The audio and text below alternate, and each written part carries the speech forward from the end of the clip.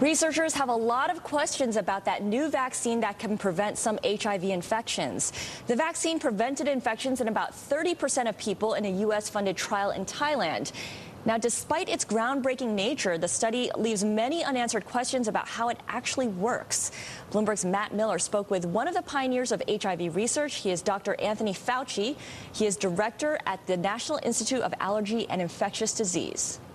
We have been attempting to get an effective vaccine for literally over 2 decades, and everything that has been tried has been a complete failure, really no signal of any kind of even slight efficacy. The fact that we have in this large trial involving 16,000 people a 31.2% efficacy, it's a modest efficacy. It's not something that's prime time, as it were, but it's going to allow us to pursue what the potential mechanism of that protection is, because now we have a foundation upon which to ask the questions that will hopefully allow us to get efficacy of vaccines much higher than 30-ish%, up to 60, 70, or 80% where we want to be.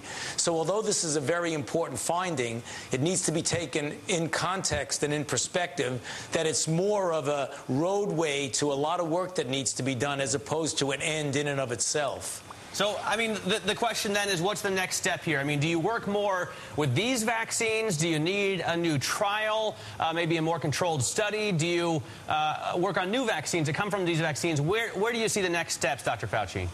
No, that's a very good question. The next step is to try and figure out what we call the correlate of immunity.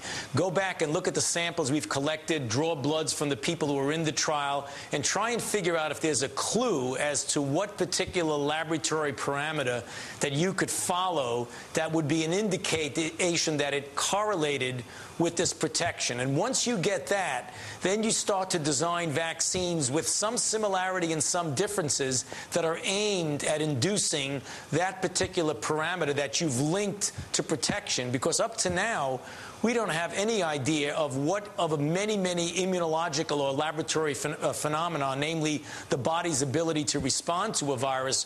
We don't know what particular component of that would be associated with protection against infection. We didn't even know if it existed until recently, because we've never had a positive effect like this. So this is the foundation for that kind of study, correlating something we can induce with protection. Dr. Fauci says it'll be years until a vaccine would be ready for U.S. approval.